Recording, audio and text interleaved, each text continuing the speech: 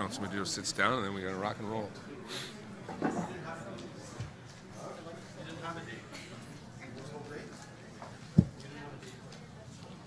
Great.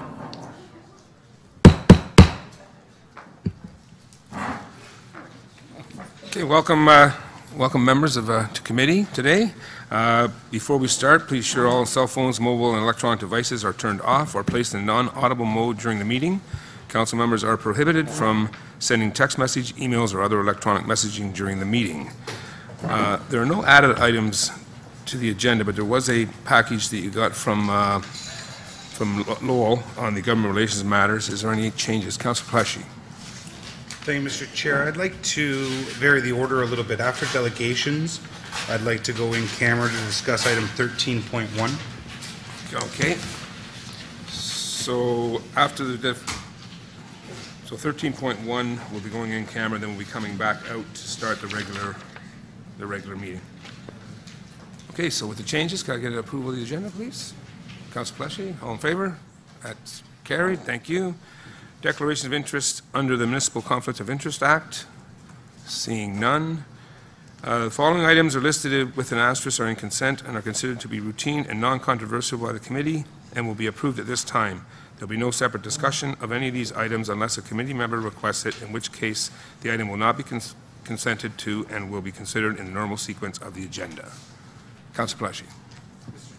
I'd like to add 6.2.8, 6.2.9, 6.2.10 into consent. They are all traffic-related issues regarding U-turns. They involve wards 10, 8, and 6, and I've spoken to the councillors representing those wards, and they're okay with it. Did you say 6.2.11 as well? 9 and 10. Just 9 and 10, okay. Is everybody okay with that? Yeah, so 6.2.8, 6.2.9, and 6.2.10 we moved into consent. Any other changes? Okay, seeing none. There are no announcements, so we will get to our delegations. Councillor Bowman, I believe you are the first for the possible delegation. It's a notice of intention to amend the user fee bylaw 380-20. 2003 as amended, Schedule E, mobile stage rental user fee. Is there anybody here to talk about that? No, seeing none, then we'll accept that item. Well, sorry. There is a report 8.2.1 that goes with that, notice regarding the matter, and it was published on the city's website. So if there's no delegations, we may as well bring that report forward now. Okay, sure. If nobody has any questions on it, we can approve the report as well. Okay, so we brought 8.2.1. Is there any questions from council on that report? Seeing none, do you want to make a motion then? Okay, can we have a motion to approve the report? All in favor? That carries. Thank you very much. Back to you, Mr. Chair. Okay, I believe Councillor Pleshy, you are the lead on this next delegation. I am happy to listen. Okay. Okay, sure. There's a delegation from Nazira Jaffer, Executive Director, and Jeanette Vanden Heuvel, Director of Development, and Debbie Travis, Board Chair of Bethel Hospice, Bethel Hospice Services, and I believe you have a package in your agendas. Come forward. Thank you. Welcome. Good morning. Thank you, Mr. Chairman.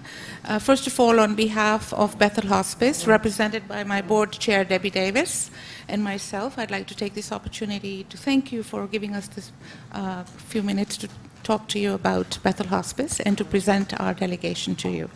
I would like to request, Mr. Chairman, if we can have a few extra minutes. Sure. Thank you. Sure. Yep. So, all in favor, a few extra minutes? Good, thank you. Thank you, Mr. Chairman. So I'd like to proceed with the presentation. I'd like to share a few ideas about what Bethel Hospice does. So our mission is to support individuals and their families throughout a life-limiting illness, providing exemplary hospice and palliative care. And really, our vision is to provide quality of living for the dying. We live our core values of compassion, integrity, collaboration, accountability, respect, and excellence. Bethel Hospice, which is based in Caledon, provides a residential program that has 10 beds. We also provide a community program that provides palliative care support, bereavement support, in-home visiting, volunteer home visiting as well, spiritual care, social work services, integrated wellness programs. We have child and youth bereavement programs, and recently we even started child and youth bereavement with art therapy right here in Brampton. We also have caregiver cafe and movie nights for our clients who are in the hospice. We do journaling through grief, and we have death cafes. And we continue to look at other best practices and best programs to support our clients. We also have a very strong volunteer program. We have over 200 volunteers at Bethel Hospice, and without our volunteers, we would not be able to run our services. So we continuously look at ways of improving and supporting our volunteers and recruit more volunteers that bring in professional skills, etc., to the hospice. Quality is an important aspect of our services, and so we just recently went through our accreditation process with CARF International in the US, and we received a 3-year accreditation status with CARF International, which is a great achievement.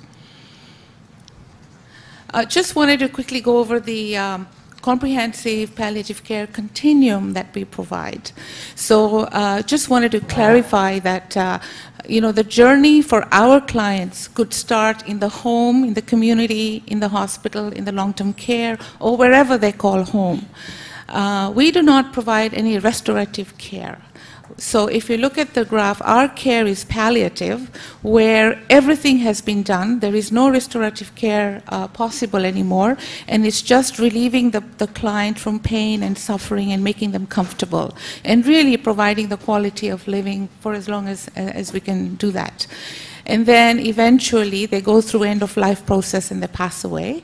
And then once they pass away, we continue to provide services and bereavement support to the family members. So I just want to note that hospice care, we don't have, it's not a long-term care, it's not a compassionate care bed as a recovery bed, it's not a transitional care bed, it's a hospice bed. So that needs to be clear.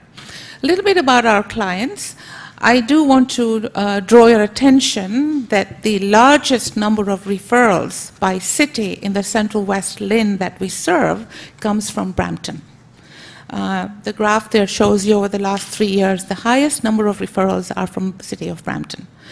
In terms of our total admissions, the admissions are also aligned with the areas where the clients are referred from. So again, we have almost half of our clients that are admitted that come through Brampton City. Admissions by referral sources, about 57% of our clients come from hospitals, from home, and 40% come from the 39% come from the hospitals, and then a small fraction from long-term care. Our funding, before we go to the funding, the community program, I mentioned earlier about our community program and the services we provide in palliative care and bereavement support. You can see our community program growing, and we intend to continue to grow our community program. It's a best practice to provide services close to the home and a very cost-effective way, and we can provide more access and get the biggest bang for our buck in providing the services. With regards to our psychosocial spiritual care, again, we are growing the program, and we continue, and we do provide a lot of psychosocial and community programs within the city of Brampton. Our funding, 69% of our funding comes from the Central West LHIN through the Ministry of Health. About 30% comes from our foundation through fundraising, and then a small amount comes from other sources of funding that we receive. So we do rely heavily on donor funding in order to continue with our services. We recently did a refresh of our strategic plan, 2018-2022, and I just want to quickly highlight some of our strategic directions. So as far as the guiding principles, we're looking at excellence in community and residential care. We look at quality, safety, and efficiency, a very important guiding principle for us, and growth and sustainability. We would like to continue to provide palliative care support to our clients as long as we can, and we want to make our services sustainable. Our strategic directions: equitable access, capacity building, and financial stability. With regards to our priority actions for this year, we want to increase awareness of what Bethel Hospice provides. How can someone get a referral or get admitted or get access to any of our services? And this is one forum where we are trying to create an awareness. We're also looking at innovative models of care, particularly using technology, and we have embarked on telepalliative services and telebereavement services using Ontario Telemedicine Network. We're looking at organizational culture changes, human resource plan, quality improvement, our volunteer program that I alluded to earlier, and looking at ways of partnering and collaborating with other organizations. So really thinking outside the box of how we can do business better in the future and continue with what we do. We have also established a capital plan, and we're looking at ways of creating greater internal alignment. This is just a detail of our strategic plan. You have copies of it in your package, so I will not go through that. Just wanted to share one or two quick stories of what we do at Bethel for our clients and why we work there at Bethel Hospice. So this is a picture of beautiful Priscilla, and I do have consents from the families and from the clients to share this. Priscilla was 5 days short of turning 23.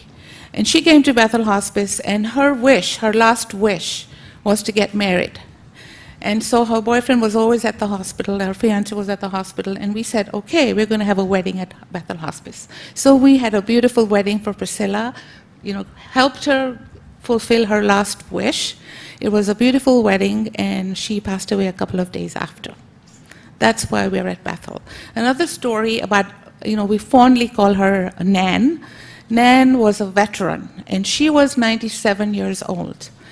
And she happened to be at the hospice when we were celebrating Remembrance Day. So we brought Nan out. She was in there. Her children brought all her regalia and everything, and she talked about her days when she was a veteran, and it was a beautiful story. And the following Friday, we lost Nan. So these are some of the stories that we have for our clients. The reasons to support Bethel Hospice: as you know, government funding covers about 60%. To keep our doors open, we need 40% through fundraising, and also we need all those volunteers to help us. So the Bethel Hospice Foundation must raise at least $1 million every year. How can you help us? You can help us through, continue to support Bethel Hospice by creating awareness of our hospice palliative care and community bereavement support services. Recommend Bethel Hospice services whenever appropriate. Help us by providing us introductions to organizations that support health, community organizations, and individuals within the communities where there is alignment with what we do. And also, please help us encourage financial supporters and donors to invest in our hospice to support our clients. Thank you.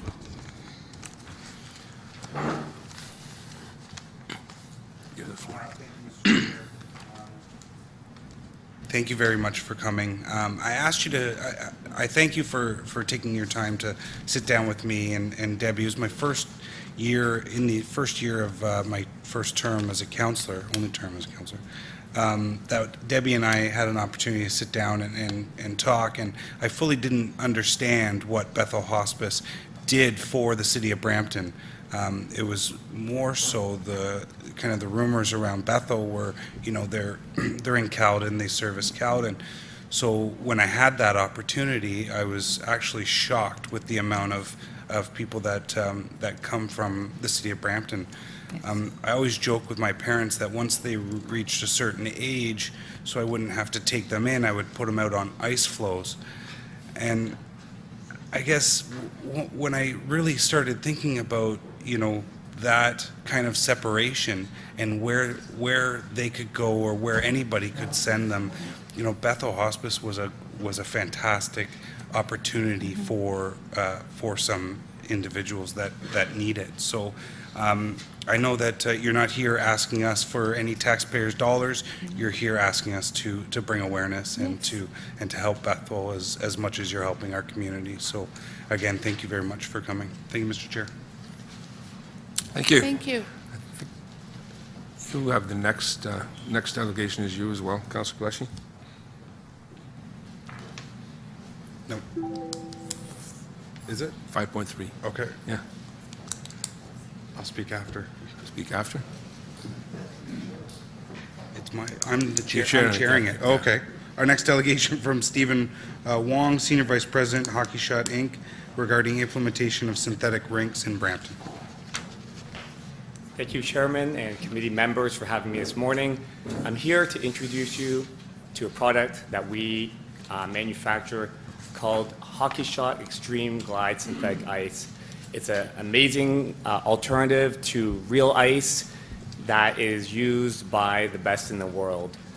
We are used by the LA Kings, the Montreal Canadiens, the Ottawa Senators, EA Sports. It's a cost-effective, cost-saving alternative to real ice, and I'm a proud resident of Brampton. I would like to see Brampton implement this to show that we are on the cutting edge of, number one, hockey development, number two, quality of life, or vice versa.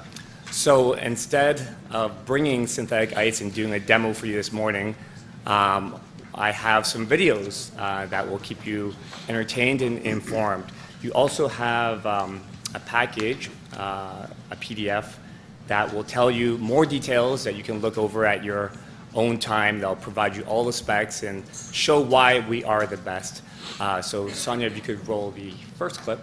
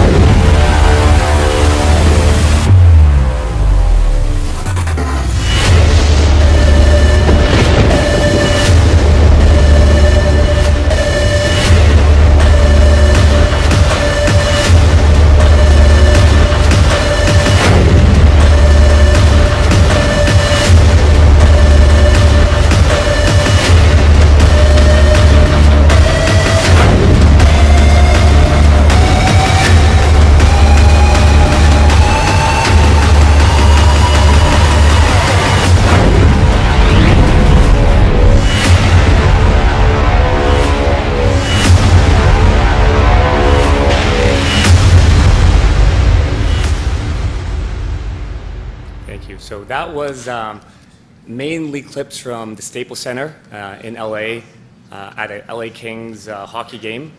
And I heard a few chuckles when we saw Shea Weber. So Shea Weber is a Montreal Canadiens hockey player. I believe his salary is in around $8 million a year.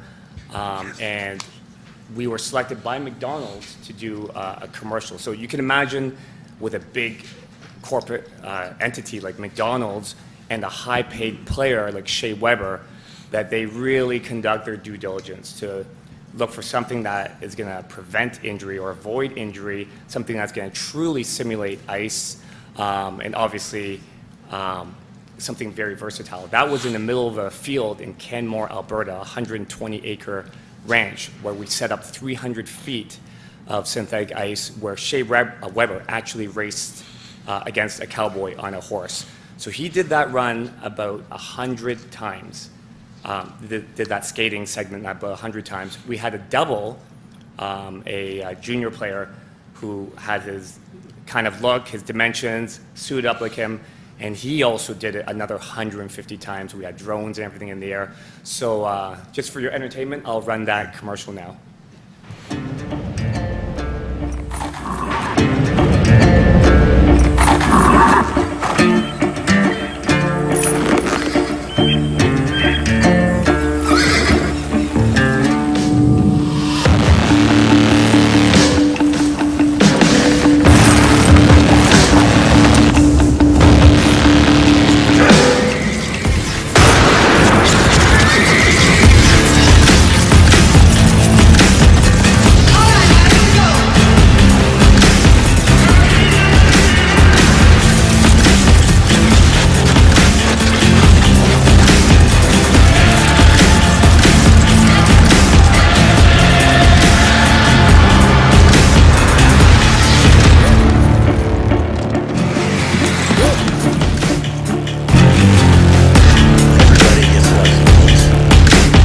Everybody gets lucky once. You got that right. Thank you. So for anyone who plays hockey or skates, you can see in that clip that on our synthetic ice, there is complete edge control. Everything that you can do on real ice, you can do on our ice. The difference is we have about a 10% coefficient of friction, which is actually great for developing fundamental skills. You have to bend your knees more, you have to stroke through the strides more. You can't be lazy and gliding around. What's also fantastic about our product is that it can be used indoors, it can be used outdoors, and the cost savings is incredible. I've been told, I haven't confirmed this, but I've been told that it costs $400 an hour to run a sheet of ice. So based on that, on a 40-hour week, our product for an NHL-sized arena would pay off in about 2.5 months. And again, it can be used outdoors. It's great for everyone, all the way up to NHL pro or a top figure skater in the world, all the way down to a 2-year-old who's never skated, all the way to the other extreme. If you're a 90-year-old senior, it's much safer. So you're not going to slip and fall like you would on real life, on real ice. And if you do fall, it's much softer. It's not like a hard ice surface. I'm going to show the next clip is Elvis Stojko in a residential environment. This is actually in my basement. And Elvis Stojko is the one that put me onto this product. I'm a pro athlete trainer as well. I train UFC fighters, NHL players, and Olympians. And I had asked Elvis for advice, being the best skater, in my opinion, on the planet. I asked him for his advice on synthetic ice. And he had explained to me that he's been using synthetic ice for 30 years. And he said that there's a lot of them that have lubricants, additives, gels, grease, and they're very messy, they're not good, the resistance is too much, there's seams. And he explained to me, this is going back 4 years, he explained to me that Hockey Shot has by far the best product on in the world on the market. And this is a clip from Elvis.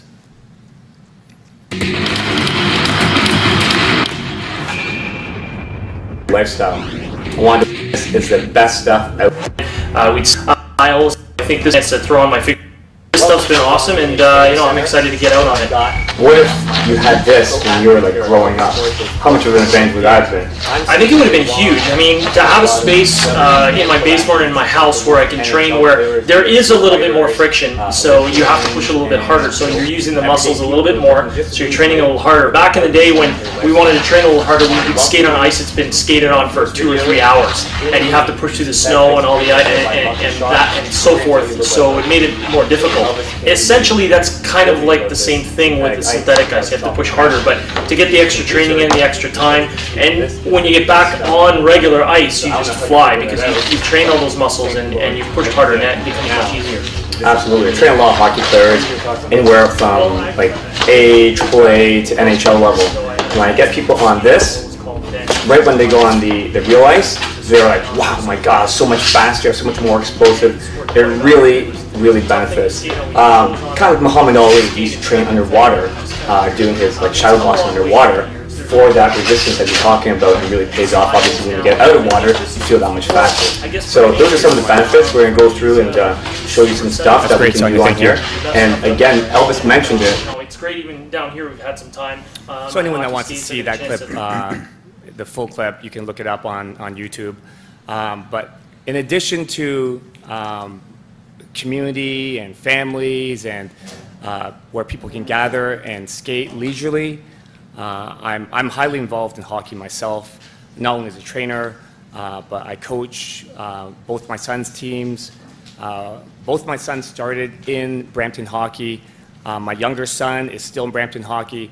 My older son, I had to take him to the GTHL for higher level development, higher level competition.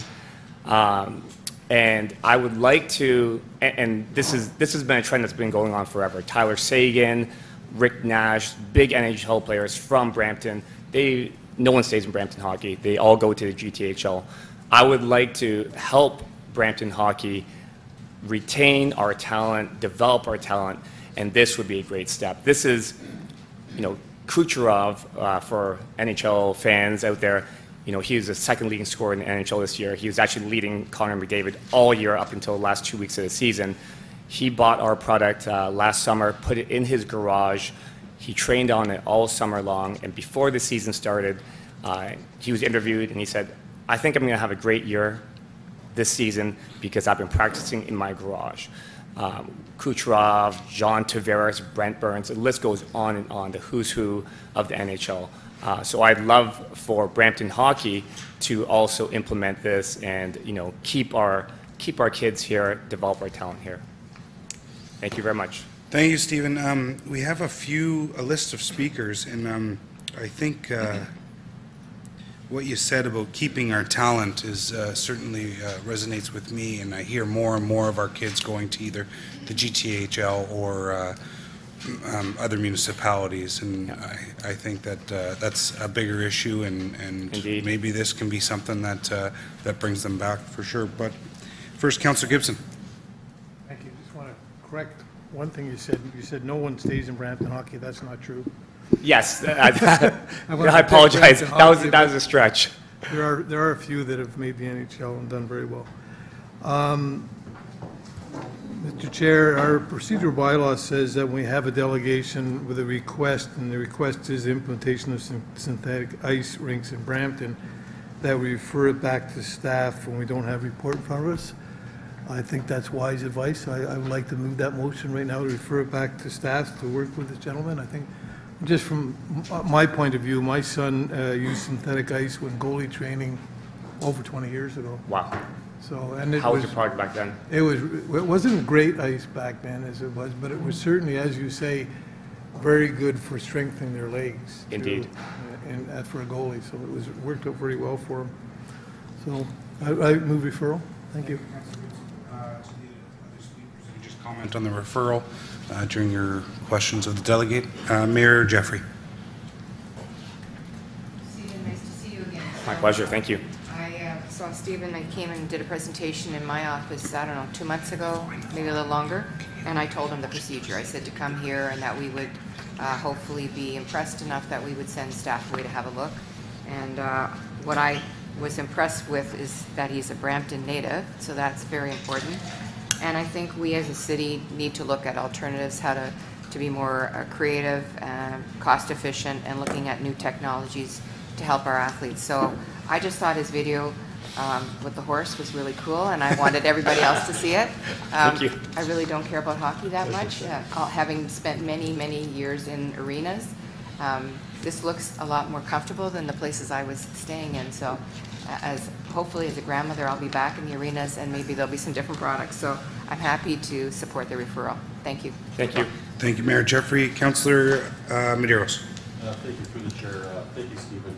When I first met Stephen, just for members of council, not only is Stephen as a businessman, I refer to him as a Renaissance man because he's a filmmaker and he sits on the board of PAMA. So he's really dedicated to the arts. And I had the opportunity and privilege to meet him and learn more about what he does, and I thought that, especially being a Bramptonian and someone who's so passionate about hockey and passionate about the arts, that he come in here and make those connections with the city, because just looking from the product per se, it does speak to the cost effectiveness, and it does align with our master plan when we're talking about sports excellence. So I support the referral, and I thank you again, Stephen, for your contribution and really focusing on this municipality as your resident and expressing your passion in terms of putting Brampton on the map. So I thank you very much. Thank you, Councillor Medeiros. Councillor Moore. Thank you very much. I too support referral, but I'm wondering if staff needs some direction on that referral. In other words, what are we referring it back to? I mean, clearly the product needs, an evaluation from a staff perspective, but as a member of council, when it does come back, I'd like to know what's the cost of transitioning, what are the opportunities for summer programming.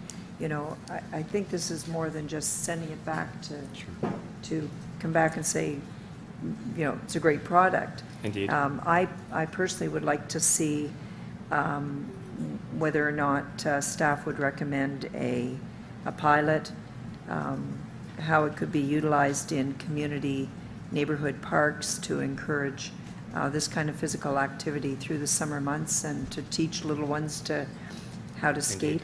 I guess I'm kind of curious as well how it would impact on, I mean, clearly with an ice rink, the real ice, the temperature in our recreation facilities needs to be at a certain level to maintain that ice at optimum. You know, how does it change our heating costs or our cooling costs in those facilities? I think it's, personally, I'd like to see a pretty comprehensive review of this that sort of covers all the, you know, potential for cost savings, but more importantly, keeping the community active and the opportunities for that. You know, when I think about the number of people in neighborhood parks who surround a neighborhood park who say, you know, we'll water it down if the city comes and builds the boards for us, but it's so reliant on the kind of winter that you have. Indeed. For that. So, anyways, one big benefit is the maintenance is almost non-existent. It can work in, so the Shea Weber commercial, it was 27 degrees out and sunny. This can be used in sub-zero temperatures. Basically, all you have to do is sweep it off. If you're indoor, if you're outdoor, the shavings, just like on real ice when you do a hockey stop, you'll shave snow. This, you will shave plastic surface. And it just basically blows away, and it's non-toxic, and it's all been tested for that environmentally. So as far as cost savings for maintenance, it's tremendous. Great. Well, I noticed Elvis didn't do many jumps in your basement. My ceiling isn't that high, but at my office, he does do jumps. And for anyone who saw him a few weeks ago at Stars on Ice at Air Canada Centre, and my sister saw him just a few days ago in Vancouver on Stars on Ice, everyone was mentioning that he, at his age especially, is more explosive than he's ever been. He outperformed Patrick Chan, obviously Tessa and Scott got the big applause, but he was by far the most dynamic skater, and he will stand here in front of you and tell you why, and it's because of the ice, in his opinion. Thank you for your presentation. Thank you. Harry, any comments on the relation to what Councillor Moore was saying about the referral? Through you, Chair, no, we would do a thorough review and come back, and you know, I don't see it replacing ice, but maybe complementing it, but yeah, we'd come back. Yeah, in my opinion, nothing can ever replace ice, but also there's a tremendous cost in building arenas and putting ice in and maintenance and ventilation and preventing mold and condensation and all those things. So as an adjunct, and when you see people like Elvis Stojko doing it and Kucherov and Tavares, there's a reason why all these people are using this product, and it's because it can aid in development and it's very cost effective. But if you're going to play a game of NHL hockey, yeah, I wouldn't want to play it on synthetic ice. You can do it, but I want to play it on real ice.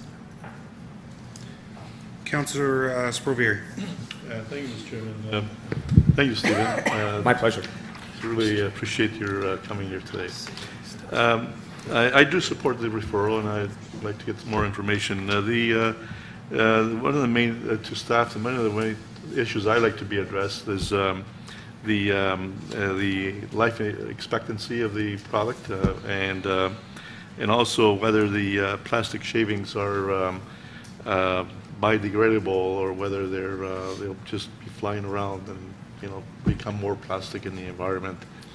So that's something I like to. I think it's two important issues. Very good questions. The life expectancy of commercial use is 7 to 10 years per side. Again, if it's not being used as much, it will last much longer. So it is two-sided. So once it shaves down enough on one side, it can be flipped over, and then obviously you get another 7 to 10 years. Whether it's biodegradable or not, I'll have to look into that more. I know it is non-toxic. I know that it's hypoallergenic, but I'll have to look to see whether it's biodegradable. Okay, thank you. Thank you, Councillor Sprovier. My only question is around, you know, we don't have enough off-ice programs in the city of Brampton when it comes to in the summer. Indeed. We have you know, we have a lot of other programs that kind of take over with lacrosse and soccer and baseball and such. My question is, could you essentially install this in an arena and then play lacrosse on it? Very good question. So that's my basement there, and like I said, I train UFC fighters as well. I train other athletes, and that it is a multi-purpose surface. So although it's slippery when you have skates on, when you have shoes on, I do plyometric training. I do explosive jumps on there. I do ladder drills. So you can play other sports. I have a client right now that's playing tennis as well. He put lines on it for tennis. So it is multi-purpose. Okay, but directly to my question about lacrosse, and you know, a lot of the kids, you know, they get hit a lot and they slide around and their legs are bare. Is there any opportunity for their legs to get cut on sharp edges? So I don't play lacrosse, but if I were to imagine it, I have fallen on that in shorts, and it's a smooth surface. Right. So I would prefer to fall on that than turf. Okay. By far. Okay.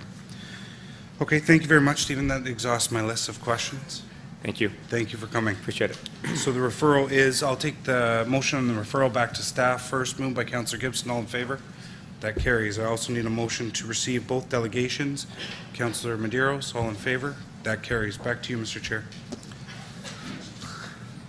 Thank you very much. We are moving now to deal with item 13.1. We're going to be moving into closed, and then we'll come back out to deal with the sequence of the agenda. I think we're going in that room there, yeah.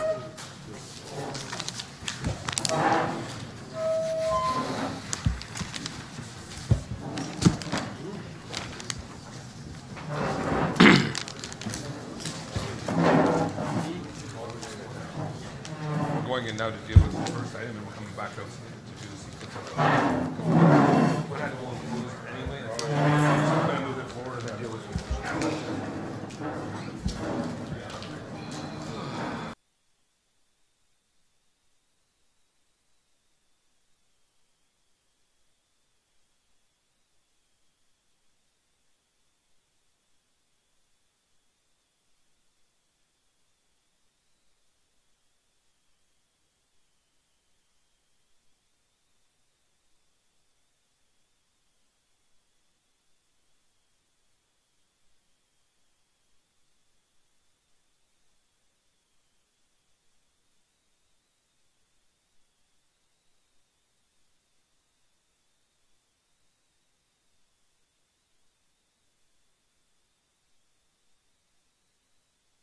Okay, welcome back. We're now back to the regular part of the agenda for the Public Works and Engineering section.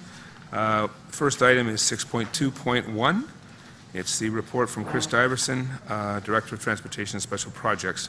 We're here to receive it and everybody questions on it? There's recommendations. Has everybody read the recommendations? Okay, move it. You want to move it? Councilor Bowman? Want to move it? All in favor? That carries. John, okay, let's do that again. Please, let's pay attention here. All in favor of the recommendations of the report 6.2.1. All in favor? Great. That carried. Thank you. The next report is 6.2.11 from Traffic Operations Technologists, Public Works and Engineering, General Traffic Bylaw 93-93 as amended. Its administrative update. It's a recommendation. Can I get a mover? Councillor Moore, do you have a question? Actually, it's more of a comment. Okay. I don't know if anybody else, I read my agenda online, and because this report was 220 some odd pages. No, it's 6.2.12. Are you not on 6.2.11? 6.2.11 is traffic bylaw amendment. One that was 200 is 6.2.12. Sorry, which one are we on now? We're on 11? 6.2.11, yes. Well, that's the one. That's No. the one that is 200. No, I think you must have missed a page. No. 6.2. 6.2. My apologies. We're on 6. That's the next report. Okay. Would you like to move 6.2.11? Yeah, I'll move 11. Okay. Yes. All in favor? That's carried. Thank you. Now, the question. Is this. when you're reading it online, and you have a report that's 200 and some odd pages, having it load, and so that you can actually go through the agenda is really tough. Can I make a suggestion that when there is a report that is that long, that for purposes of online, you put a link to the report? That would be a lot easier, because my iPad kept shutting down as you're scrolling, trying to get to the next report on it. So I think it is quite achievable. Rather than putting the whole report online, just simply put a link to it for purposes of it being so voluminous. Okay? Okay. Suggestion only.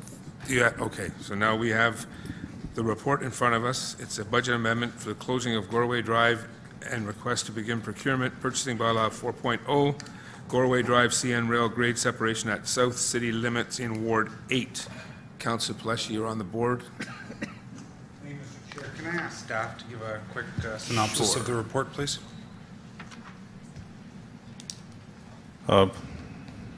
Thank you. Through you, Mr. Chair.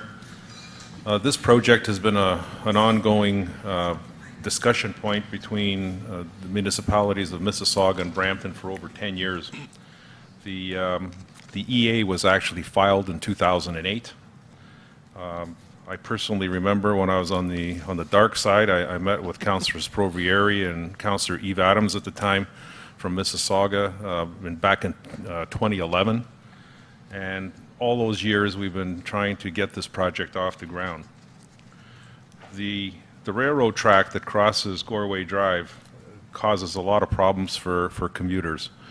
There are delays. The train is supposed to clear with less than 5 minutes. Oftentimes, because of the shunting that goes on the spur track, the delays are much longer. Certainly a major problem for commuters, and in fact, it's a huge problem for our own transit that try to run a bus on schedule up and down the street. But even more importantly, with the average annual daily traffic of around 15,000 cars per day, and the fact that there are of excess of 50 train movements every day, there's a formula that's used for an exposure index of cars to trains. And for a grade separation to be warranted, when you multiply the AADT times the number of trains, if you get 200,000, you warrant a grade separation. In this particular crossing, the exposure index is 750,000, so it's three times the warrant limit. One of the biggest hurdles that we had in getting this project off the ground was land acquisition. So we finally finished that earlier this year. And once we did that, we started to get into some serious discussions with CN. Actually, we started them last fall. And CN came up with the suggestion, look, they said, now that we're seriously looking at this, they had no comments during the EA, but once we got into detailed design, they said, look, like for us to move our rail line, to detour it, along with the switch gear, along with the communications gear, would you consider closing the road during construction? So we had a look at it, and part of that huge report that you see, that's one of the appendices, and I kind of apologize, I let that slip. You shouldn't have had the whole report, but I guess it goes to show you that it was studied to a very, very large degree. So if that report does anything, it just goes to show you that there's a lot of calculation, a lot of thought going into what would happen if we did close the road. We met with Mississauga staff, and they concur that the closure of the road is probably the right way to go. So they're going concurrently with us to their council as well for a road closure. We're at the stage now of our design work that we really have to know whether the road is going to be closed or not, because if it's not, then the detour, rail detour and road detour are both in play, and we have to redesign or do more design work than we've done already. So we have two asks. The one ask is for the road to be closed for a period of approximately 2 years. and the other is to bring the funding forward from 2019. We had identified this as a 2019 project. So the funding, our estimate at this point in time is around $32 million strictly for the project. 60% of that infrastructure that's being built is within the city of Brampton, but Mississauga is on board to pay 50% of all contract and related costs. And that summarizes the project. Thank you very much, Commissioner. Question? Yep. I just wanted to acknowledge the amount of work that staff has put into this. I think it was some 2 years ago that I led a delegation at AMO in front of the province, and their lack of understanding to the amount of work that we had already put in, and it was kind of a little bit disappointing, but I realize now, that staff have done tremendous amount of work on this with the land acquisition, dealing with the province, and dealing with CN, two very tough cookies to deal with. I think that it was probably a very hard decision for staff to come and recommend closing roads, as it is anytime you want to close a road, but I strongly believe that, closing this road is the best alternative and the cheapest alternative to carry forward. So just again, Mr. Chair, I'd like to acknowledge the amount of work that staff had done on this and thank them very much. Mr. Chair. Thank you, Councilor Pleshy. Councilor Spilberry. Joe, so when this process was being carried forward and design and decisions being made, was it decided back then that the best way to go was to close the road, or was there any thought about doing a detour like they've done on Torbram Road? There's a detour there that has been put in place, and people are still able to travel north and south while the construction of the bridge is underway. And I haven't been by there lately, but I believe last year it was still under construction. It's been probably a couple of years. So that was because the reason I ask is that Goreway is a very busy road. It brings people from Brampton into the GO station, and that's the most popular route, and it certainly will be a huge impact for all those travelers to go to the GO station in Malton. So was that never thought of about making provisions for the detour? Through you, Mr. Chair, the original concept and the EA actually showed a rail detour and a road detour. And you have to put it in context. I mean, that was in 2008. At the same time, and Councillor, you mentioned the Torbram road grade separations, because we knew they were going to be going at the same time. So we looked at having traffic flow, although constricted in both areas. But now that we fast forward it to 2018, happily the Torbram road grade separations are coming to a conclusion. So we're going to have unimpeded traffic by the time on Torbram by the time this project actually gets started. So although it's not an ideal detour, but it is a parallel road and an option for people to use with absolutely no stops because there are two underpasses. The other thing I'd like to mention is that this is only possible because this is an overpass grade separation, not an underpass. With an underpass, you would need a rail detour in any event to basically dig out the earth and then put a bridge over top and then put the train on top of the bridge. So that has to happen in any case. But because this is an overpass and we just have to build up the approach fills on either side of the track, it is an option for us here to not detour the rail, and it saves a lot of money. Yeah, I understand that through the chair. So the work is going to be scheduled to start this year then? Through you, Mr. Chair, we intend to have the tenders out by September. By the time things get organized, I really don't think you're going to see a lot of action there till possibly early 2019.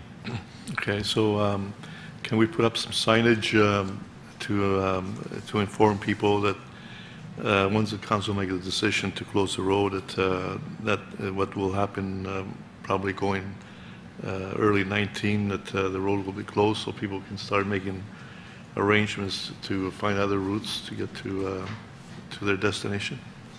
Through you, Mr. Chair, we plan to have a public meeting, and we will have changeable message signs as we get closer to the actual work. So maybe within a month before something like that, we'll put out the signage. Okay, thank you. Thank you, Mr. Chairman. Thank you very much. And could I move the chair be heard? Just quickly, Joe, thank you for the report. I read through it, a lot of detail. Can we just make sure that CN has their flag guys there on a regular basis when they're needed? Because we know the difficulty we had, and it was a different thing. It was a grade separation at Credit View, but sometimes the flagmen weren't there and we couldn't continue on the work. So can we make sure and get the assurance that they're going to be there when they're needed? Through you, Mr. Chair, to you, Mr. Chair. Yeah, we'll use our best efforts for sure. Okay, great. Thanks very much. Councillor Fortini, this is in your word. Would you like to move the report? Thank you. All in favor? That's carried. Thank you. There is no new business. 6.3 is in consent. Correspondence, council question period. Any questions? None. Public question period. Is there anybody from the public here? I don't see anybody regarding public works. So we will now break for lunch. Oh, okay. Well, okay. We'll turn it over to Councillor Pellecci. He's only got one item, I believe, on his agenda. It's over to you. I'm happy to do it from here. Yep. Welcome everybody to the community services section. We have no staff presentation. Reports. Item 7.2.1 is a new bus maintenance and storage facility. Are there any members of the committee that would like to speak on this?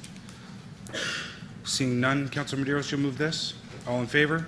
That carries. Item 7.2.2 is in consent. 7.3.1 is in consent. Councilor question period. Any members of committee have any questions regarding community services? Councilor Medeiros. This one's directed to the commissioner. I'm not sure who's. Oh, okay. Farrell. At the time, I had raised the issue with the director, or not with Al, actually with the director, Boyce. When we register, so I was part of a group that was looking to get gym space. And one thing I noticed, we say on one end that it's first come, first serve. So a community group has to get in line to get access to one of our facilities, be it a gymnasium or so on. However, it's not a real first come, first serve. It's actually because we automatically renew groups that have been there for the last 7 to 10 years. And so it's first to come, first serve of the rest of the available space. So I'm wondering if you're following me. Did you understand what I'm... Yeah, so my concern with this is that there's, especially with the way Brampton's grown in the last 10 years, 15 years, there's new groups who are formed, there's new teams that want to get access to the gyms, and they're at a disadvantage due to our registration system. And I know part of the issue is that we lack space, and it's a competitive process. But I was hoping that at the time that there would be something coming back to us in terms of how we can change it up that it gives fair and equitable access, similar to what we're doing in other, be it with arts and culture, to our spaces. How can we ensure that there's fair, equitable access to that? So I'll leave that for staff to mull over, and hopefully, you know, I'd hope that there'd be some more information on when we can expect some type of report or looking at the process. Yeah, through the chair, our director, Derek Boyce, he's working on this, and he will report back to, we will bring a report back to the council. Great. Thank you very much. Thank you, Councilor Medeiros. Public question period. Any members of the public have any questions regarding community services? Seeing none. Councilor Bowman, you have one report. Do you want to go with that? And then I'll pass the chair over to Councilor Bowman. Thank you. Thank you. Through you, Mr. Chair. I guess You're the chair. I guess I'm live. In Economic Development Culture section, we did cover off report 8.2.1 when we had the delegation, 5.1 this morning. There is no other new business. There's no correspondence. Any questions from council? Councillor Medeiros? Thank you. Through the chair. I think there should be no surprise to, economic development. I became aware of an issue regarding our access to the summer space, or I guess how we are allowing groups to rent our space in Garden Square. This leads to the fact, last year there was a very successful, Portuguese event which was hosted downtown Brampton. I guess the organizer, when looking for the same dates, was told that the date was no longer available because based on information that I received yesterday from staff, and I thank you for that information, that we underwent a new process in how we make accessible Garden Square. So I was wondering if staff can highlight and explain to me just some follow-up questions on how this new process was implemented. I was told in the email that there were subject matter experts, that there was an evaluation. So I was just hoping that I'd get further comments on it. If need be, I'm open to a report to come back for next week council, if that would be better, but I'll leave it up to staff's discretion. Through the chair, thank you, Councillor Medeiros. For Garden Square this year, we actually started a process where there was a call for proposals for those events that wanted to be organized in Garden Square that were independent, so they weren't sort of in collaboration with a city-run event. So there were a number of applications that were received. There was only 2 spaces that were available for Garden Square presenting this year based on city programming.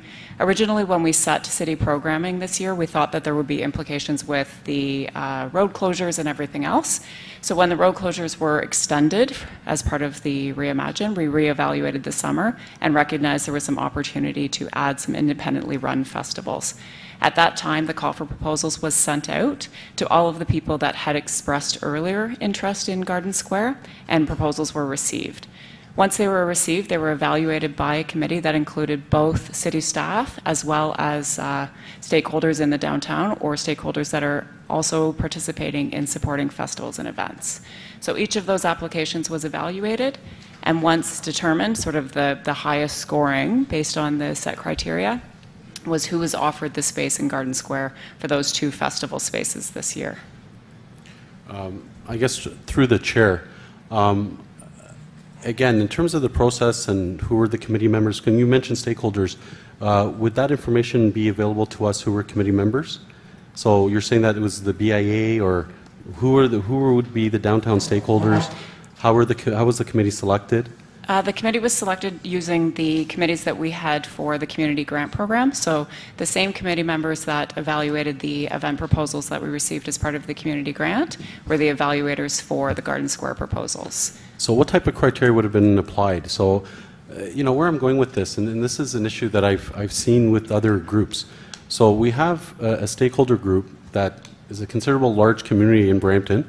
We talk about cultural heritage of Brampton, and they're a group that, notwithstanding the fact, the contribution they made to the city, and they have probably the most successful event that we've seen downtown Brampton. So there's a history and a track record of something. And to tell me that based on subject matter, or I guess a committee made a determination of an independent. So there's a lot of questions in terms of the definition of what an independent mean. So we have a collaboration with the city, so that we're saying that we're frowned upon. It's frowned upon because we'd have to use city resources, or what criteria was applied to it. And then essentially what I feel that we've done, we've essentially took a process. We've had a group that, I've personally worked on getting those type of investments and getting that type of celebration here in the city, that have, roots within the community. So these are our community that celebrates, and finally a community group has something that they don't have to travel to Toronto for. You have the success around it, and then I have problems to understand that we decide to, move and change the significance, especially being that it's during Portugal Heritage Month. You know, I just don't feel that it's, you know, where's the sensitivity to the community group? And if you tell me that, so it's hard for me to discuss and do a comparator based on, you know, understanding, respect the process, but then after, at what cost and in reference and in terms of the benefit, the cost-benefit analysis of what event is coming, and I'm sure it's probably a good event, but we've essentially, as a municipality, just let down a community group that, you know, as of today, I keep getting solicitations on when this event is supposed to happen, because it usually coincides with the fact when we do our flag raising. So I was taken off guard about, you know, all these decisions and how it was made and the way it was communicated. But all the other questions, I can take it offline because this is probably not the big, you know, discussion to have here. But I think there's a review that's required that when we look at our processes, and our processes are supposed to be, you know, business-like, but at the same time, we've almost taken the heart of what our municipality is, and it's its people. It's the symbolisms around a community group that can come here to our downtown and have a successful event, which engages members of our community, which we've never had before. And when it's starting to build roots, we've basically said that through this process that no longer. And it was in this process, I don't remember even, it was an ad hoc process based on understanding on the dates. So there's a lot of, I guess, discussions around this, but ultimately what ends up happening is we just lost this event. And so I guess what I'm hoping that staff will do is contact the event organizer to see if there's a possibility that we can find another suitable space similar to what Garden Square could be, or alternate dates. But I think this is one of those that, you know, I was taken by surprise. I think many folks were taken by surprise. And I don't know how this was like communicated to us in terms of how this decision making would be making. I'd be interested and curious to see who were the, you know, what the criteria was applied to, what the selected groups, and what expected impact do we have, especially in the year of World Cup. It's just, I don't know, I've been on the other side, and I'm just mind-boggled about this whole process and how the decision was made. And I'm interested to see how reflective our cultural heritage, you know, these type of events and what type of weight is considered to this. It's just on all levels, I'm disappointed. I'm disappointed personally. I'm disappointed as a member of that community, and I'm disappointed for the community, as this was our chance to build something that was solid, and we initiated last year with something that was more successful, that I would not find a more successful event in our downtown.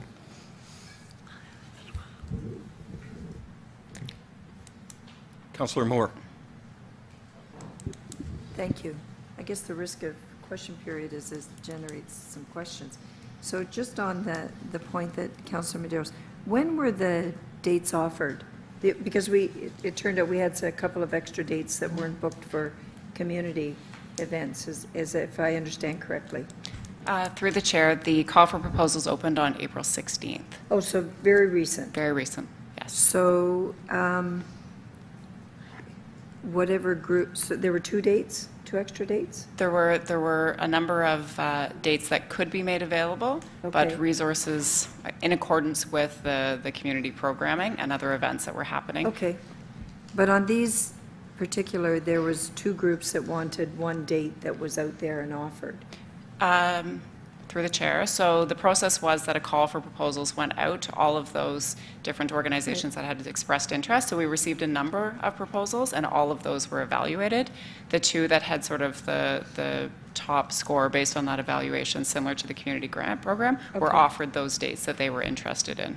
So the second group, the group that Councillor Medeiros spoke about, I'm going to assume that they were organizing their event prior to April. So we're not saying they can't have the event, they just can't have it in Garden Square. Through the chair, that's correct. And I'm assuming that this was,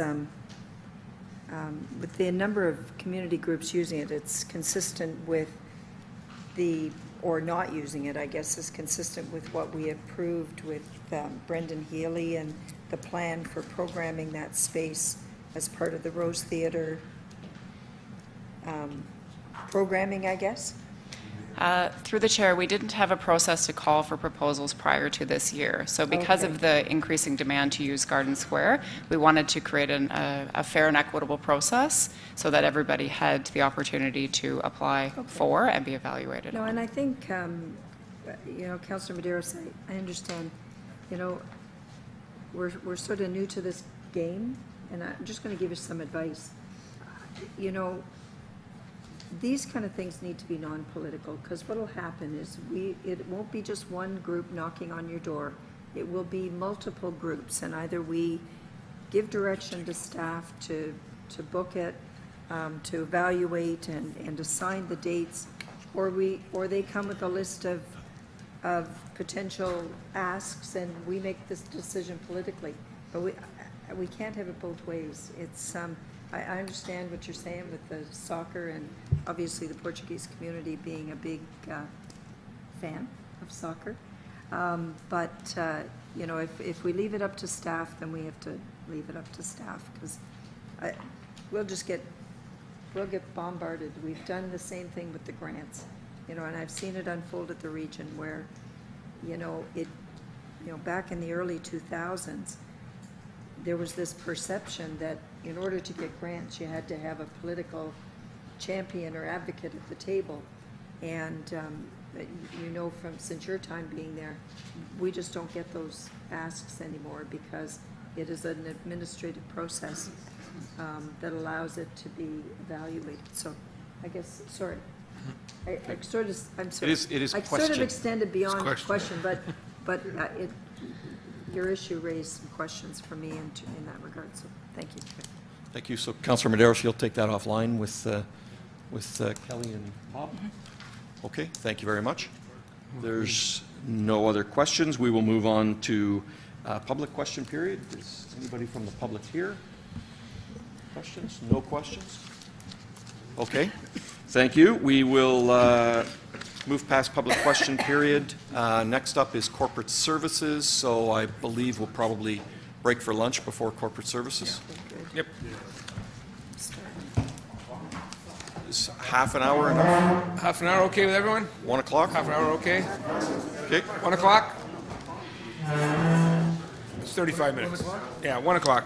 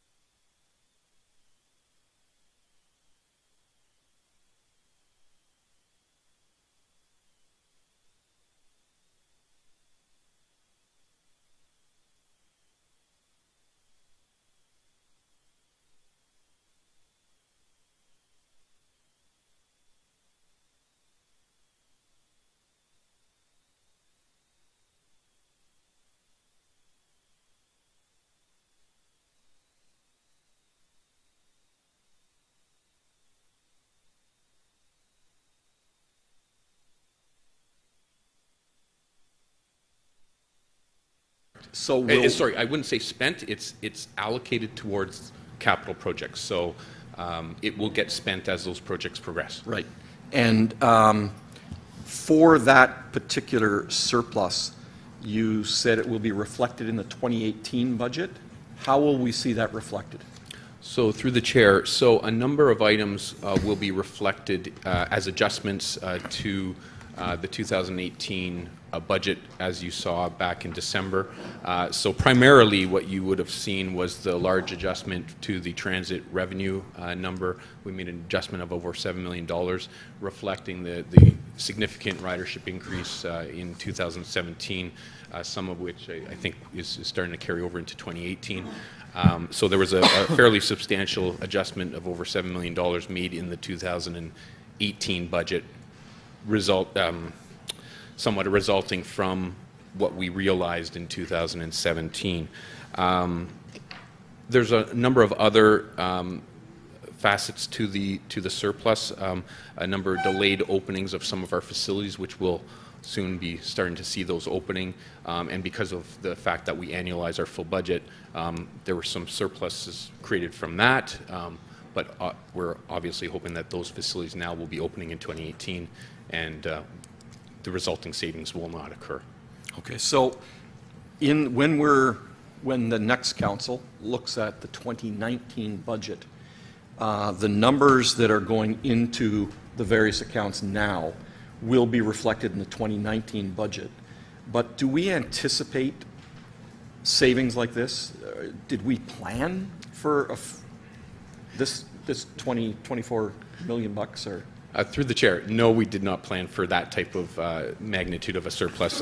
I can just give you a rough estimate of over the last 5 years on average, we've realized an average surplus of around $7 million. Okay. So to put that in context, a $24 million surplus is well beyond what we actually projected, to occur. Okay, and the other $400,000 is going into the general rate stabilization fund? That's correct, through the chair. That's just to top up to our, the council approved 10% of operating surplus to have as effectively your contingency or rainy day fund for unforeseen events or some significant loss of revenue or a significant cost that would be incurred by the city. So the 400 million, wouldn't that be nice? Yeah. The 400,000 takes us to that 10% level. If we were under that, we could have added 2, 3, whatever million to top us up. So we are topped up to the rate stabilization fund now, totally. So through the chair, we're topped up to the amount that is required for 2017. Obviously, our budget changes year to year, likely increasing, so that target will shift slightly.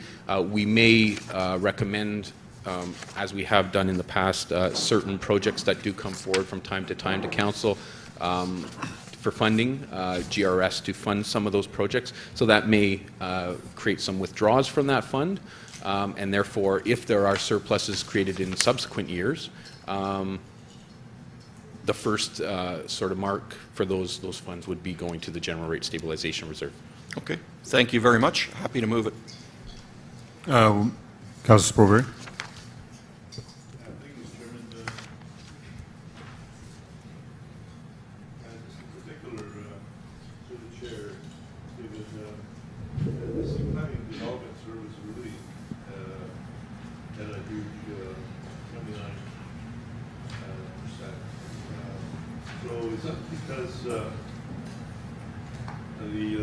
The staff complement was below what was expected, or what would be the reasons why there's such a large amount of being under budget? So through the chair, yes, there's primarily what we're seeing in the planning and development area was some vacancies related to their staffing. I also believe there was some revenue, additional revenue above forecast. Again, similar to a lot of our other accounts, we budget sort of on an average basis. So in some years you're ahead of the game, and in other years you're behind. And that way we sort of make use of the general rate stabilization reserve as a bit of an automatic stabler in those cases, but primarily due to vacancies. Yes. Okay. So through the chair. So these efficiencies will be reflected in the coming budget? So through the chair, again, if they're full-time complement and we plan to actually recruit for those positions, then the budget is still there. And I mean, depending on the timing at which we actually hire them in 2018, there could potentially be some savings related to them. If the positions were hired and recruited towards the end of 2017 or January 1st, 2018, we wouldn't see those types of surpluses reoccurring. In any situation, whether it be planning or any other department, if we felt that there was an adjustment that was to be made to any accounts because we didn't think we were going to hire the people, we would have made those adjustments to their budgets. I see. Okay. Okay. Thank you very much for that. Thank you, Mr. Chairman.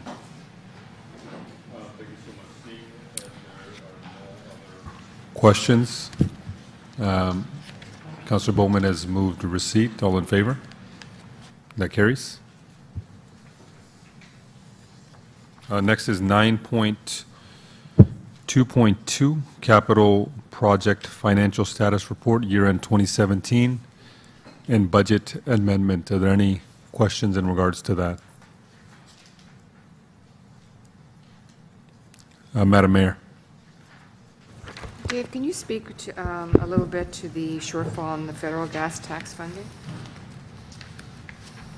Through the chair, I believe when we planned these projects, there was the anticipation that all of the costs would be covered under the federal gas tax program. They changed some eligibility requirements on that, so we had to sort of make a shift in that funding where it was not eligible to be recovered through the gas tax program, and so then we've obviously had to make that shift in terms of funding it from an alternate source. So from a go-forward perspective, we don't expect any changes. I guess I'm trying to anticipate in future budgets that we don't expect them to change the criteria in the future, and that we shouldn't have any more, hopefully, no more surprises. We could have provincial surprises, but... Through the chair, I mean, I couldn't guarantee that. I know, I want you to be a good guesser, is what I want. Yeah. Because it's really hard to anticipate and change your budget when the rules and the criteria change. In these two cases, collectively, it was a fair chunk of money for both of those projects. Mm-hmm. Okay, Sure. thank you. Thank you, Mr. Chair. Seeing no other questions, the recommendations are there. Is there somebody want to move that? Madam Mayor, all in favor? That's carried. 9.2.3 is a report from Paul Morrison, Director of Enforcement and Bylaw. Enforcement of illegal nuisance signs on city property and litter enforcement. We have a couple of speakers, Councillor Pleshy, then Councillor Gibson. Thank you, Mr. Chair. Just speaking to the report, it does talk a lot about the illegally placed signs, stickers, posters. It doesn't talk a lot about the illegal dumping. A while ago, I asked Joe, I had made the comment about maybe increasing our fines for dumping, and I think you had let me know that there was a report coming back. Is this that report? Through the chair, no. This report was primarily on illegal signs, that we would look into it, and the fines on the illegal dumping, I was incorrect when I presumed it was that 500. It was 5,000 per event. So that I did follow up to let you know that, but if we need a report on that, we can do that. Otherwise, and look into whether or not we want to increase from 5,000. And I guess I don't want to start off by saying, you know, I want staff to go and do any work and bring a report back, but, and I don't know if it's the fact that $5,000 isn't enough money, or $5,000 just doesn't get us, if we're not laying the charges and collecting those dollars, that I don't really know. And so that's what I really wanted to understand. If it was, you know, if I could today say, let's increase it to 10,000, you know, I'd do that, because I'm sick and tired of the dumping that's happening. Speaking specifically then to just this report, I get a lot of, there's a lot of illegal dumping in our area of Ward 6. And I'm sure there is, as Councillor Dillon and Councillor Sprovieri in their areas, in the rural kind of areas. My questions that I get from residents are, people are backing into their farm access lanes, dumping garbage, sometimes getting caught, sometimes not, and then when it comes to them reporting it, they're not getting a lot of help from us, is what, you know, what they're kind of saying to us. And even in the report, it speaks to, you know, they need to clean that up. When really, realistically, like, they have a lot of property to cover and to maintain and look after, a lot of farmland. So, you know, where can we assist in that, make it a little bit easier for them to get it cleaned up and to also press those charges? So, through you,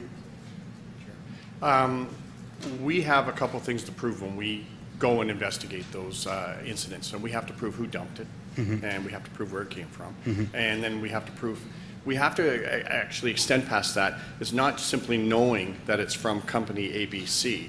It's who actually did the dumping. And that's the toughest part of that investigation, is proving that. And we rely on the complainants quite often to say, I can identify that person as the person who dumped the materials. That's the person we have to take to court. That's the tough part of this. These are not simple investigations. And we try. Lots of times, the complainants don't want to go to court. Yep. They just want it cleaned up, and they want to move on with their day. Yep. Getting them to go to court, we try to encourage them to attend, and it's quite often an impossibility in some cases. So we educate, we request, and where possible, they will come with us to court, but they don't want to be identified. No, and I find a lot of the times, you know, those kind of the first offenders that call us, or maybe it's second time, you know, they don't really want to go to court, but it's the 5, 6, 7, 8. I'll tell you two quick stories. One, a property, it was dumped on their property in their farm lane, and, you know, they made the call to 311, and the response was, did you see anybody doing it? No. Then you got to get it cleaned up. Well, he's got a backhoe, so he just pushed it on city property.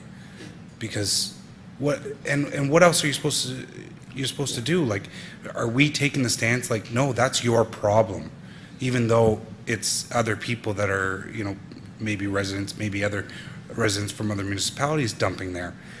And another one, the homeowner caught the people in the farm lane. They got their van stuck. Their van was empty. The garbage was out on the back door on his property. Phoned the police. Police came and said, did you see him do it? Well, to be honest, he said, no, I didn't actually see him. But they're here. There's two of them. They're stuck in my farm lane, and the garbage is right there. The garbage wasn't there an hour ago. Right. And there's nothing that the police could do. And that's the critical part when you go to court, is identification of the offender. And we'll always have that as our biggest hurdle. So we have to be able to identify. We do a lot through photographs. People have surveillance videos, etc. We can use that and start to backtrack and go through the investigation and identify the person. That helps us, but not in every case does anybody have video. So, and we do go through the refuse, and we look at names, and we talk about, you know, who owns it, and we do warnings. You can see in the report, we did 1,600 investigations last year, and of those, we did 28 property cleanups ourselves, and we ended up 6 court actions out of that. That's all we got. But I mean, we do try to be diligent when it comes to it. And I know we do. I guess what I'm looking for is for our staff to, when they get that initial phone call, to be a little bit more sympathetic, because when the residents call us, it's the City of Brampton told us it's our problem. I'm sure they didn't explain it to that way, but try and be as sympathetic as possible. Don't just rhyme off the policies. try and extend that helping hand to see what we, So one of my takeaways from this is going to be going back to our communications section, our 311, and educating, because they're the first point of contact for many of these occurrences. And then we'll look at our students, so we have very good students that do our summer refuse. So we'll look at that, a better way of doing this. Okay, and then just on the flip side, if it's that raising $5,000 to $10,000, if that's maybe enough to scare people away from dumping, maybe that's something that we should be talking about. I'm not asking for a report, but steer me in the right direction to kind of understand and get to where, we need to start scaring these people. The hammer sign, I don't know if that's working. Yeah, I typically don't like to be associated with scare tactics for what I used to do. But now, we look at how we bring people to court, and we'll continue to look at that. Raising the fine is probably not going to be as much of a barrier to this, in the sense that courts, although what we ask for is not always what we receive in the courts, we receive far less. So that's the challenge for us. Mm-hmm. Okay. Thank you, Mr. Chair. Councillor Gibson. Thank you, Mr. Chair. I just want to recognize the work that staff's doing on the nuisance signs. I think it's getting better every year. 5, 6 years ago, when Councillor Moore and I went on a rampage about property standards and nuisance signs when we were chair and vice chair of enforcement, we were pretty upset about the way the city was starting to look. And I think we've come a long way. I think every year it's getting better. And this year I've certainly noticed this spring it's better, I think, better than it was last fall. Because that's usually when the signs start to go up, in the spring and the fall. And I think we need to recognize that, and I hope that the next council, for those of you who are running and are lucky enough to get elected again, you support the budget again to get more officers out there, because there's nothing worse than a city that looks bad through these nuisance signs and bad property standards. So that's just a plug for you guys that are, and girls that are running again, and for budget next time. Thank you. I can tell you, Mr. Matter of fact, we looked at different ways to improve our sign collection. One of the barriers was we were driving Jeeps all the time. We had one pickup truck. Well, we've rejigged the fleet. Now we have more pickup trucks. We can throw more signs in the back. So we look at efficiencies throughout our daily operations. So appreciate, and the wisdom of, thank you. No, we have one more speaker, Mayor Jeffrey. So I want to thank you for a thankless task. But the one thing that isn't in this report, and I find we're not really good at, is telling people, not just fearing that they will be prosecuted, but they will be shamed in being caught. And one of the challenges is for us as a city is to educate people as to the cost of keeping our city clean. If you thought that if you caught somebody who was dumping, that it was going to cost you another half a point on your taxes, you'd get angry. So I really think that there is some opportunity through our communications department every spring to say, do you realize how much the city of Brampton spends in trying to keep your city looking good? Here's who you can call if you see somebody illegally dumping, get their license plate, and we will prosecute. But in the meantime, this is what we're spending, and that number has been steadily growing. So I think there's an opportunity. I don't think we need an emotion, but I can see Harry nodding. The work that you do is exponentially growing and is going to continue to grow if we don't have a way of telling people, the public, this is a cost on your tax bill right now, and it's only going to grow if you stay silent. You need to shame people into stopping littering, and obviously we will prosecute, but we bear the cost on our property taxes now. And if we don't individually take ownership of this problem, it's going to get worse. So I think the communications is the only piece I see missing from this, but I know it's a thankless task. Keep up the good work. Thank you. Thank you, Chair. Can we get a motion to receive? Councillor Willens, all in favor? That carries.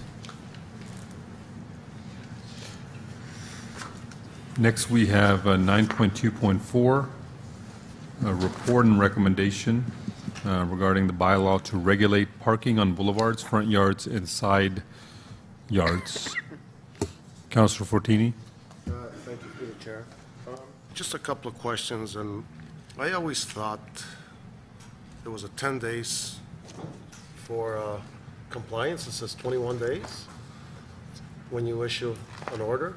It's 21 days? Correct. Through the chair, a property standards order, it has to be a minimum of 21 days. 21 days. So I'm looking at the diagram 9.24-2, and it's divided between the traffic bylaw and property standards. So if someone's parking on the grass at night and property standards doesn't work and bylaw cannot give a ticket, how do we catch these people on the grass if they're gone in the morning? So, through the chair, the current situation is that our bylaw officers that are working overnight would attend, take pictures, and pass that information on to property standards so that they could issue a 21-day order. But again, that's not an ideal process. So what this looks to do is to allow us to be able to issue a ticket any time of day at the time of offense. Through our bylaw? Correct, that are working 24 hours a day. That's great. And it doesn't affect like the boulevards as we talked Correct. outside. So if someone's parked sideways on the boulevard, they're fine to park if they have enough room. Correct. So this bylaw defines boulevard as the road allowance which is not used as a sidewalk, driveway access, which would include the paved driveway access in the boulevard, and it doesn't include the traveled roadway or the shoulder. So it specifies, it basically identifies the grass portion of the boulevard as the area where you could get a ticket for parking on the boulevard, which is no different than what we're doing right now. I understand. Correct. One more question. So all our compliance have to be 21 days? It can't be shorter? Or that's... Through the chair, property standards orders have to be 21 days. be That's legislated under the Building Code Act, so. And then, is there a second order to comply? I think if they don't meet the 21 days, or that's... No. There's one 21-day order issued, unless if we're talking about work that is going to exceed 21 days, then they'll obviously allow for time if somebody needs to have their roof redone.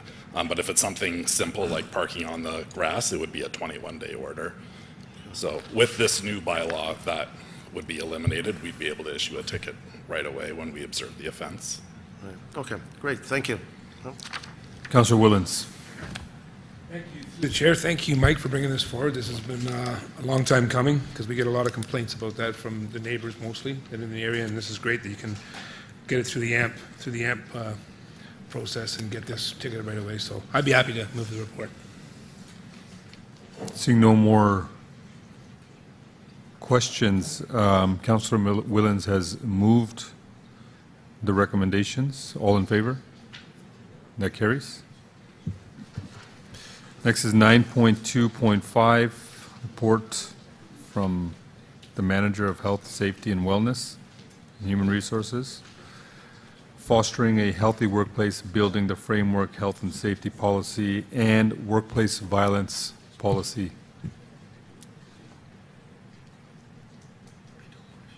No questions? Somebody want to move the recommendations? Councillor Gibson. All in favor? That passes. There was no new business. Thank you. Right, so there was no, well, there was the note to file for the Inclusion and Equity Committee. There was not enough quorum, so it was on consent, sorry. There's no correspondence. Councillor's question period. Councillor Sprovieri.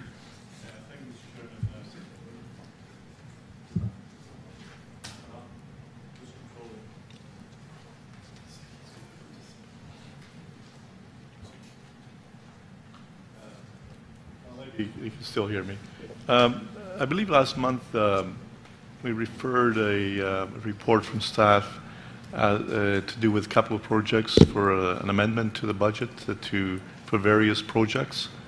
The Goreway Bridge was one of them, and then there was some to do with Countryside Drive. And I believe the mayor asked that this be referred for a report. Did that ever come to us back, or is that still outstanding?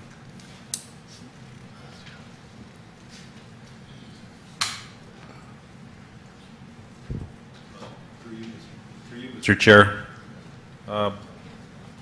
unfortunately, I don't recall that referral, so I'll have to check with the clerk's office. So, but I have no report standing by to report on it. Yeah, I think the issue was staff brought a report asking for an amendment to the capital budget for various projects, capital works projects, and the mayor had some concerns about the amount. I think it was in the order of over 20 million, I believe, and. Is that the list? Is that the? Oh, I didn't. Okay, I missed that. So it was approved. Everything's good. Good. Thank you. Thank you. All right. Thank you, Mr. Chairman. Thank you, Councilor Proveri. Councilor Fortini. Sorry, on 9.2, on the parking issue. Where's the stuff here? Oh. If someone has a driveway, single driveway, and I got a couple of calls on that, and they take actually the bus to go to work, and they have a sir to come over and watch a newborn, they park on the road. Can they apply for a special permit because they got no parking in the driveway because you only have a single driveway? Because they're there all day from 7 till 7 p.m., 7 a.m.? Through the chair, there's only one type of permit that you can get, and that's a parking consideration for 14 days per license plate. The city doesn't have any permit for any sort of long-term parking. So there would be nothing we could do for certain residents like that that take... There's nothing in the existing bylaw that would allow for that. Okay. Thank you. Councilor Gibson. Thank you, Mr. Chair. Fireworks weekend, staff, have anything they can report on complaints, number of fireworks dealings we had to do over the weekend? I know my area was pretty bad. Quarter to 1 in the morning, fireworks are still going off. If not, will there be a report coming forward in the future? Did you see that stable of California? Yeah. All the horses died? Through the chair to Councilor Gibson, we can bring that information back to you or forward it by email. Also, I'd ask our bylaw partners with respect to their stats. Okay. I think, just if I can, I think by the end of the year, we're going to have to, if we don't do it now, do a review on how our latest bylaws, whether it's working or not working. My feeling is it's not. We're trying to be nice, but it's still getting bad again, and there's still commercial fireworks being used out there. So I don't know, maybe the reports will show that, maybe they won't, I don't know, but I know my area, it was just terrible. There's no excuse for people putting them off at 12:30, 1 o'clock in the morning. No excuse at all, so. Okay, thank you.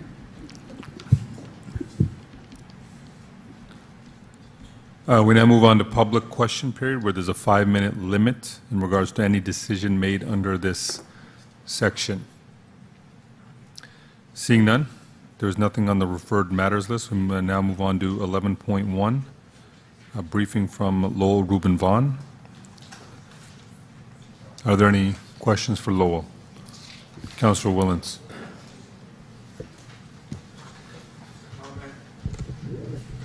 Just a comment more than anything. Thank you, Lowell. I read through that, I guess, DMAF. It looks like there's some good opportunities there, but I guess after talking to CEO Schlang, there may not be any opportunities with the floods in New Brunswick and the state of out west. So, but go get them, Harry, on tomorrow, I guess, when you're in Ottawa. So, thanks for the report, though. Yeah, thank you very much, and through you, Chair, I did want to touch base on that one. So I think we're all thinking on the same thing. We wanted to ensure from a staff perspective we are doing our due diligence on this. There are a couple of webinars that staff will participate in. If you look at the criteria, especially for the expression of interest, a lot of the boxes are ticked for Riverwalk in particular, especially from that flood mitigation. And yes, there has been some natural disasters from in Manitoba and New Brunswick. But again, as we've all said around this table, the downtown Brampton, the full potential needs to be unlocked by this, and we're not only modeling for that 100-year storm, we're also modeling for that 200 storm. So we will definitely be putting our best foot forward to ensure that we have all stakeholders behind me, as well as external partners, including the TRCA, who have been strong advocates for Riverwalk over the last since the beginning. Just really quickly on the other federal news, there is a regional, if I can just backtrack a little bit, there is a regional council meeting. One of the reports that we did highlight is in regards to a application between TRCA, the region appeal, and the city for Federation of Canadian Municipalities climate change strategy. There is an opportunity here, and I think there is a good opportunity for the city to get some external funding on that as well. On the housing file, this has been a really hot topic. I've previously presented that there has been a lot of dollars that are starting to at least be announced. They haven't flowed yet from the federal government. We know that the region of Peel has a long affordable housing wait list, so hopefully working with the region as well as working through our 2040 vision and our own, as the city works towards developing its own affordable housing strategy for the first one, we can work together in collaboration to ensure that housing needs within the city are met. Last thing on the provincial election, May 17th was a deadline to get candidates enrolled. There was at the last minute one slight change in Brampton East with the PC candidate. The new candidate there is Sudeep Verma. So this is now the complete roster of candidates who are running amongst the four major parties. Also, just want to point out we are still moving forward with the social media strategy on our provincial election strategy, so focusing on health, innovation, infrastructure, transit, as well as regional governance. So that work continues. And now that we have a complete list, we are now circulating that document and soliciting their feedback on questions. And also, some of you may have seen the opinion piece in the Toronto Star from the 27 large mayors. Every day there seems to be a new announcement in terms of some form of policy announcement as it relates to funding and sources of cuts.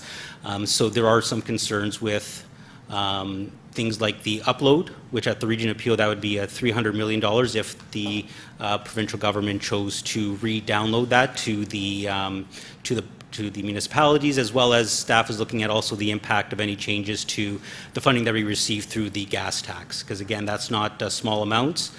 We do rely on that as we continue to grow out our transit system and all the infrastructure that is needed with that. And the last 2 points, it's kind of more of a public service announcement, is next week is FCM in Ottawa, as well as the Big City Mayor's Caucus, and I know that Mayor Jeffrey will be participating in both of those, the 31st to June 3rd in Halifax. And also, this year will be slightly different because we will be dealing with new provincial ministers, but AMO is coming up in August, and very shortly at the Committee of Council we'll be seeing a report of proposed issues that we want to tackle this year at AMO, and that's August 18th to the 21st, I believe. So a report will be coming forward for your review, and as usual, staff will ensure that our delegation is well prepared heading into those meetings. So with that, thank you very much for your time. Thanks so much, Councillor Williams. Would you like to move receipt? All in favor? That carries. Next is public question period. Again, it's 5 minutes limit regarding any decision made. None. We're going to now move into closed session. 13.1 was dealt with. It was acknowledged earlier on in the meeting. And 13.2 is labor relations or employee negotiations, which is a labor relations matter. Can I get a motion to move into closed session? Councillor Pellecci, all in favor? Carries.